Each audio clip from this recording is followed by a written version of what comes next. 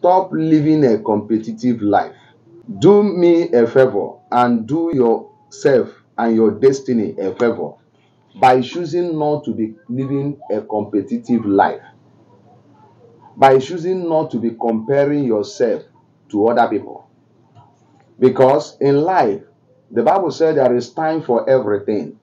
Everything on earth has time and season. Okra tree will never be as big as mango tree because okra tree was not designed for that height. And no matter how mango tree try, mango tree can never produce cashew fruits, nor orange tree produce mango fruits. And you discover that all these trees, they have time and season. Every one of them has time and season. That is why Bible said there is time for everything. If you are looking for somebody to compete with yourself.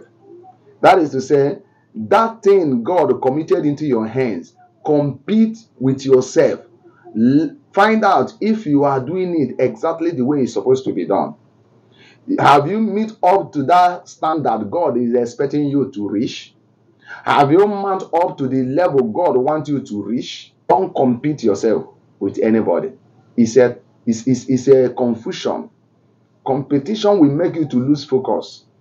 Because most of the times, people you are competing with are not in the same area of your calling or your field.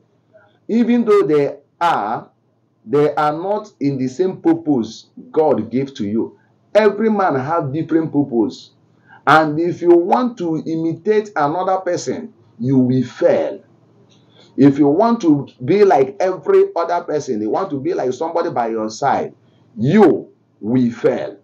So choose to be unique. Deliver yourself from the sorrow that is everywhere, even the sorrow that prepares itself for you, by choosing not to compete yourself. Be strong and be steadfast in the calling or in that particular thing you are doing right now. The Lord will announce you in the name of Jesus.